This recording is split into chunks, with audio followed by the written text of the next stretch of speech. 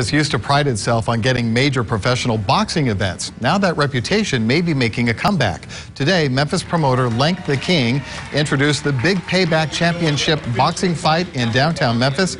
With it comes undefeated boxing champ Floyd Mayweather Jr., along with other world-class fighters. The event, set for FedExForum July 21st, is expected to be a big boost to the local economy. Among the big names, the event will feature seven-time boxing champ Chop Corley, and Mayweather will host the after party at the Cook Convention Center that same night. Local